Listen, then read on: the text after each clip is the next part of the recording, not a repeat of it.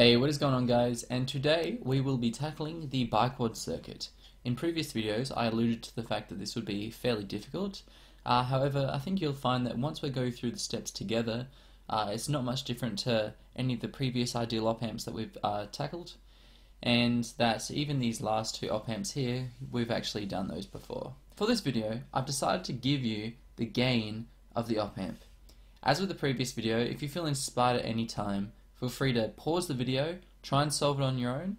If you don't get the right answer, that's okay, we can finish going through it together. And if you do, that's great, good work. I'm just going to delete this now and we'll move on with the analysis. Okay, so as with previous steps, we're going to define currents entering and leaving nodes. Remember, these are ideal op amps. Also remember that we've seen both of these op amps before. We're also going to define voltages at the points here as V1 and here as V2. Okay, this makes it easy for us to relate V in to V1, V1 to V2, and finally V2 to V out, because remember, our final goal is to find V out divided by V in.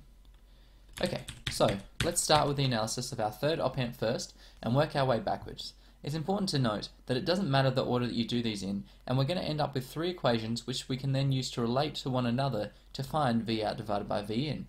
I find it easier just going from the right hand side and working my way to the left. So we have one current going through resistor R5.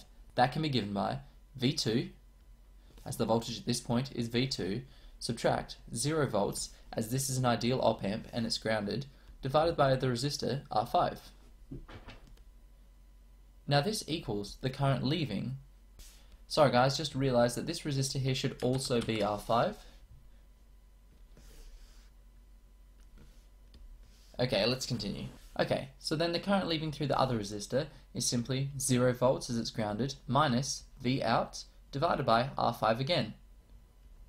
As the R5s are common to both sides, we can simply cancel those, or in other words, we multiply through by R5, which gives us V2 equals negative VO. Okay, so we have our first equation. Now, let's move on to our second op amp.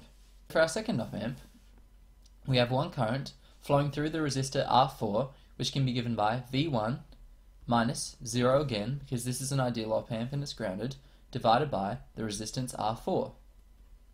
And that equals the current travelling through the capacitor C2, which it can be given by 0 minus V2 divided by the resistance of the capacitor, which, as we've discussed previously, is given by 1 over SC2, where C2 is the capacitance of that capacitor. Then, as we're dividing by a fraction, we can invert this and multiply, which gives us negative V2 SC2. Now, we can multiply through by R4 to remove the denominators, which gives us V1 equals negative V2 SC2 R4. And we have our second equation. Everything's coming along nicely right now. We've still got a lot of algebra coming up, but for now we're looking good. Okay, so let's just move this down so that we can still see our equation to do our analysis for our third op amp. Okay, so the analysis for our last op amp is essentially the same process as we've been doing previously, except there's 4 currents this time instead of our usual 2. The voltage at this point here is V out. Note that it's directly connected to V out. Therefore, the current travelling through resistor R2 can be given by V out, subtract the voltage at this point here, ground, divided by resistance R2. Then we also have the current travelling through R1 entering the node, and that can be given by V in, subtract 0 volts again, divided by the resistance R1. That equals the two currents leaving the node, travelling through R3 and C1. The current travelling through R3 can be given by 0 minus V1, as the voltage at this point here is 0 volts and the voltage here is V1, divided by R3, plus the current travelling through C1. Again, that's 0 volts minus V1 divided by 1 over SC1. Again, we're going to invert this and multiply, which gives us negative V1 SC1. Now we can multiply through our whole equation by R1, R2, R3. And that will remove all of the denominators. This gives us VO The R2's cancel, we're left with R1, R3, plus VI. The R1's cancel, and we're left with R2, R3, equals negative V1, the R3's cancel, and we're left with R1, R2, minus V1, SC1, and then all of that multiplied by R1, R2, R3.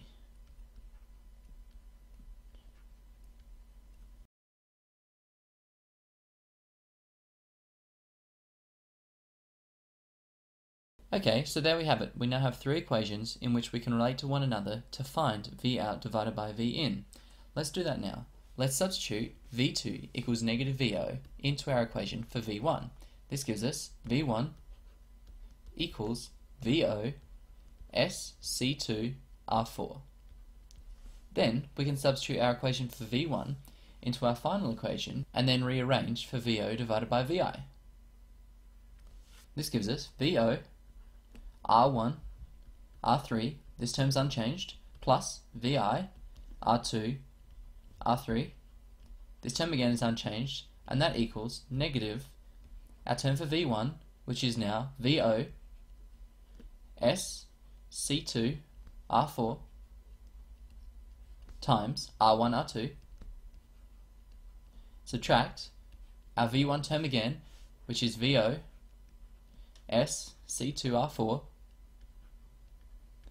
and then all of that times S, C1, R1, R2, R3.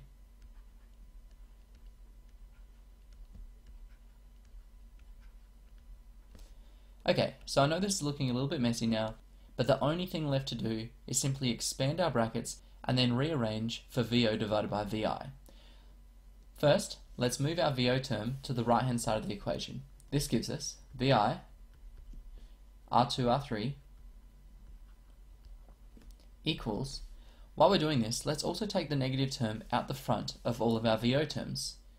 Negative, then inside the brackets, VO S C2 R4 R1, R2, that's simply our first term, plus, remember, the negative distributes, VO.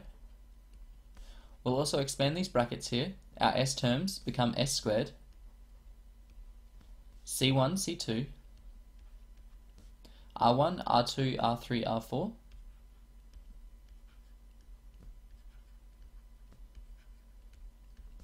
plus our term that we subtracted, VO, R1, R3.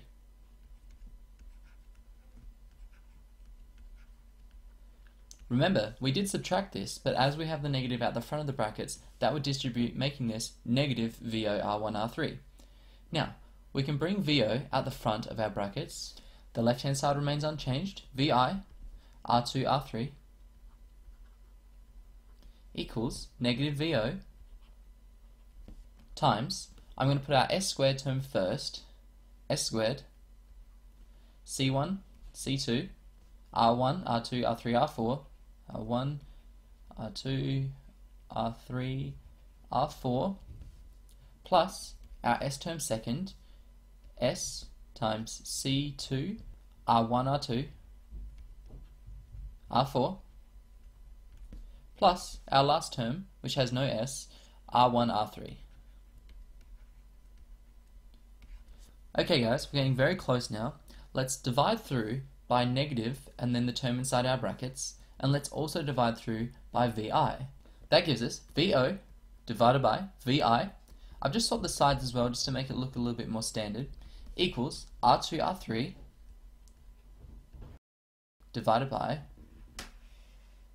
our negative, don't forget that, and then as the denominator, S squared, C1, C2, R1 through 4, R3, R4, plus our S term, which is simply S, C2, R1, R2, R4, plus R1, R3.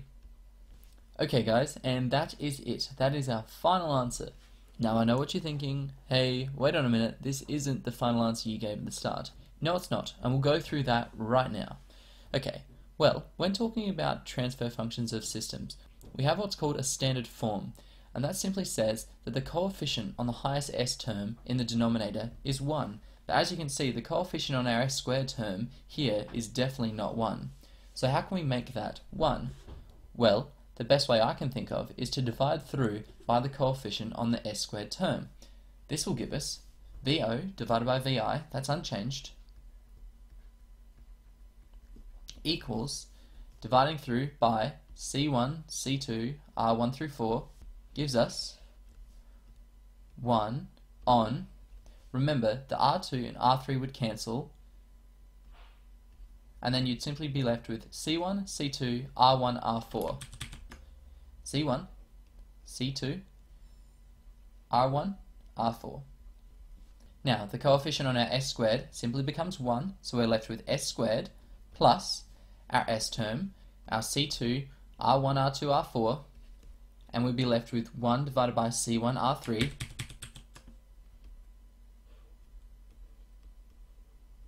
s, plus our last term.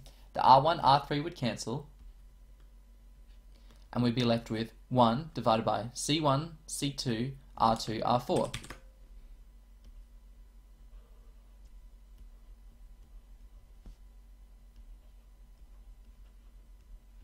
And there we have it. We've got our final answer, and it matches what we had at the start, so that's great. Okay, so I know what you might be thinking. Hey, why are you saying this Biquad circuit is so useful? All that I've seen so far is we've got some really complex looking algebra. Well, that's fine. We'll go through that now. Now that we know how transfer functions affect Bode plots, having a transfer function as follows gives us the ability to add two poles wherever we want, as this s squared term could be factored down to s plus a, s plus b, where a and b would be our pole positions. So, using this, we could create ourselves a filter that has a steep roll-off at a point if we set a equal to b, or that has two different roll-off points, a and b. So that's useful, yes, but I'm sure there's other ways that we could do this as well, and you would be right. But the Biquad circuit also has many more functions that we haven't looked into in this one case. Firstly, before we move on, there should be a negative out the front of this term here. Just forgot to carry that down. Note that we took V out divided by V in. This gave us an inverting amp from that negative out the front here. So, if we took V2 divided by V in, we would have that same transfer function without the inverting. Likewise, we can take from V1 or add other small opamp circuits around this to get either a notch filter or a band pass. Really, the things that you can do with the Biquad circuit are limitless. Okay guys, that's all for today. Thank you for watching. I hope this video was helpful for you. I hope that if you paused it and tried to solve it on your own that you got the right answer. If you didn't, I hope that you've watched through now and you know how to get the right answer. I know this one was quite long, so if you've stuck through, good work for sticking through it all. In the next video, we're likely to cover another op-amp circuit. However, this one's probably going to be a little bit harder. We're also going to design this circuit to match a specific Butterworth transfer function. If you're not sure what the Butterworth transfer function is, I'd urge you to look it up before you watch the video. If not, we might go through a brief overview of it before we start. Okay guys, if you had any problems at all, feel free to leave a comment down below and I'll get back to you, and I'll see you guys in the next one.